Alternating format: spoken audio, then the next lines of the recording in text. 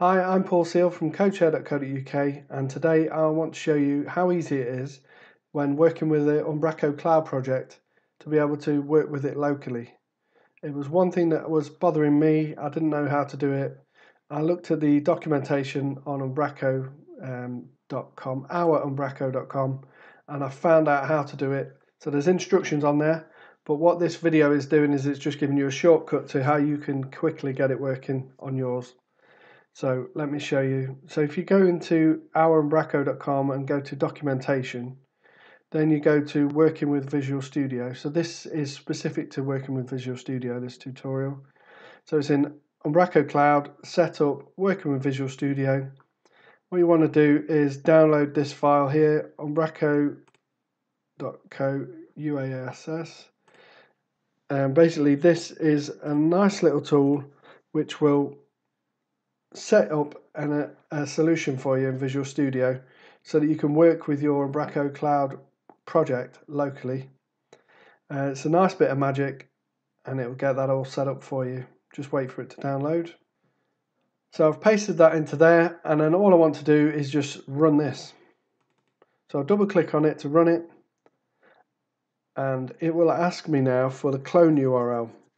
So when it says the clone URL, that is for the development environment of your project, or if you've only got one environment which is live, it just needs to have where your project is in the Git repo that they give you when you create your cloud account. So to get that, what you do is you go into your cloud account, into your project, and then you click on this, how to connect my machine.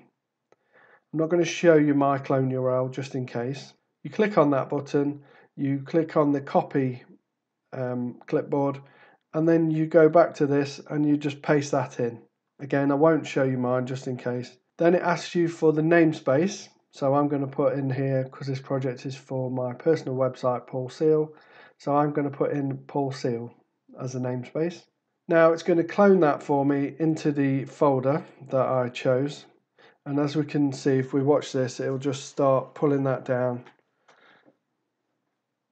So now what it's doing is it's downloading everything that is in that Git repo, but it's also doing a bit of magic for creating the Visual Studio solution, creating the web project.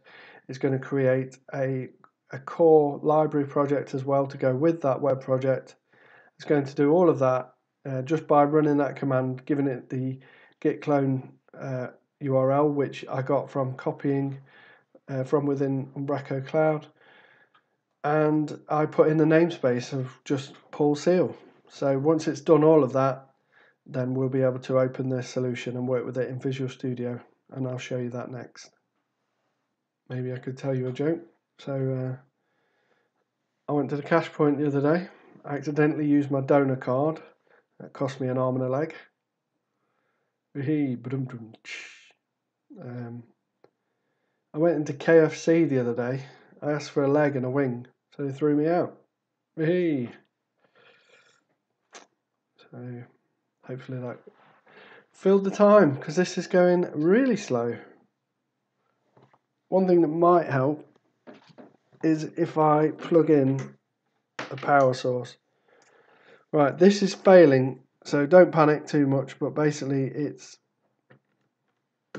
built into that WASP thing. This is what I understand. Either built into the WASP thing exe that it downloaded here, or in the UASS command. I doubt it's in that, but I think it's in the WASP thing. In that WASP thing anyway. I think it uses an older version of NuGet, and it's not as simple as just upgrading NuGet on your machine. It's got something built into it. This is from looking at the blog posts about it on the forum. This is from looking at the forum posts, and what I'm trying to say to you is don't worry about that. You can still run it locally. It's not an issue. Right, now what I'm going to do is open this in Visual Studio. So I've navigated to the folder where this solution is. The reason I'm doing it this way and not just double clicking it is because I have a problem with my recording equipment. It's really annoying me, and it'll probably black screen if I do it that way. So I'm going to try this and hope it doesn't black screen on us. Whilst we wait for it to open, let's just see. We've got a paulseal.core, and that is the class library that accompanies paulseal.web. And we have paulseal.solution, and then we've got the NuGet packages. That's what it's done for us. It's put all of that in there.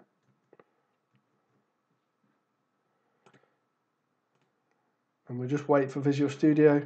I've got ReSharper installed, so that takes forever nowadays. Come on. Right, this is it. So now, because of what I did, it was really easy. It's built all of this for us. So in theory, we should just be able to do a build solution. And then when we've built the solution, we should just be able to run. So fingers crossed, this builds and it runs. And what I'll do is when we have got it built and running, I will edit the template just so you can see a change on there. And I'll push it up to the development environment within Umbraco Cloud, and we'll look at that site and see that that change got pushed up. So let's click on this, run it locally,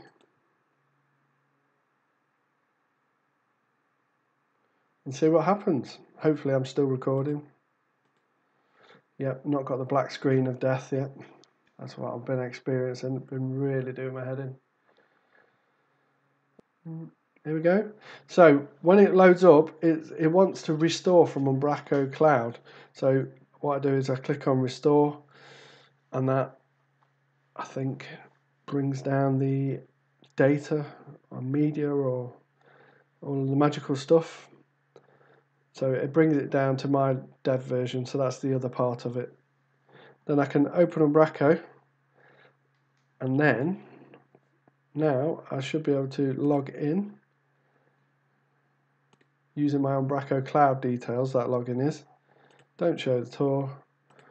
So this project, all I have at the moment is just a home page, and that home page is just from a template. I've got my name is Bob Carroll G's. It's not. So that's it. So I'm just running a single template for this home page. I don't have any properties on this yet, but what I'm going to do for this demo here, for this video, is I'm just going to change it in the solution. I'm going to the views, I'm going to home, and I'm just going to edit the template from within Visual Studio. I know I can do it in the browser, but I wanted to show you that I'm doing it locally. So I'll just change my name to Paul Seal, save that file, reload the page on here. There we go, that's updated. So just to show you something, if I go to content and then I click on development, I can view website, so I can see what this website looks like on the development side.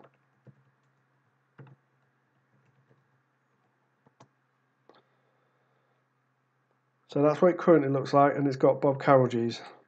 So what I'm saying is I'm going to push this change to the development environment. So I've got local, which is my Visual Studio local machine, development, and then I do have staging and live, but I'm going to push this up to development now. So what I do is I stop it debugging, I click on save all, and then I go into the folder, and what I need to do is go into paulseal.web, and this has its own Git repository, which is what it uses, what Umbraco Cloud uses. So any changes that I make will get pushed up through this Git repository. So I'm going to do git commit master. I'm using Tortoise Git, but you can use whatever you want to use. And I'm just going to push that up with it. So if we compare the changes, we can see that I just changed Bob Carroll G's to Paul Seal. So I'll do updated name in template. Obviously it defeats the object of Umbraco because it's content management, but it's just to show that this is a change to the files, and then I want to commit that and then push. Click on OK. So you can do this with a command line, you can do this with Git Kraken, you can do it through Visual Studio probably. The reason I didn't do it through Visual Studio is because Visual Studio is looking at the Git repository that was on the outside this folder. So just while it's doing that, look, it's doing all these sorts of things here. So not only was it sending those two files that have changed, but it's also doing some other magic to do with Umbraco Cloud. So that's done, that was successful. So now I should be able to load this project again. 3 changes ready for deployment. So it has picked up the changes, and one of those changes will be modified by Paul Seal, modified a minute ago. So it's picked up that I've changed it. So I want to view the page. So hopefully now in the development environment we can see that the template has changed. So that is proof of concept. I've downloaded it to my local machine. I've edited something. I've pushed it back up. So this should now be working in Umbraco Cloud, following on from the change that I made locally. So that's what I wanted to achieve in this video. So fingers crossed that will have worked. Yes, it has. Right, hello, I am Paul Seal. So let's say that I made some changes in Umbraco Cloud that I want to bring back down into my local. So I'm going to make a change in Umbraco Cloud now.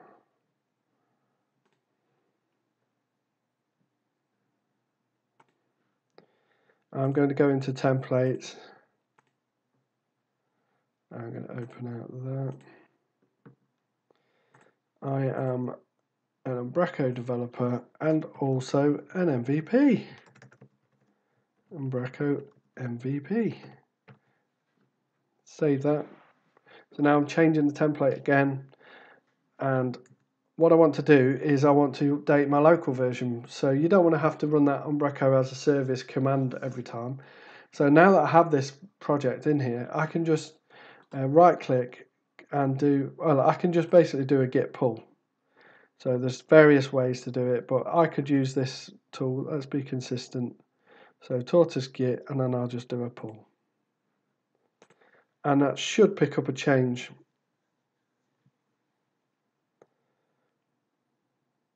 Yep, view home, one file change. So now locally, if I view my site,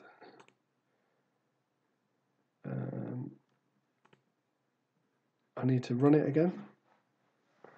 Yes to all, and then run it again with IIS Express, and it's died. Oh no, it hasn't died.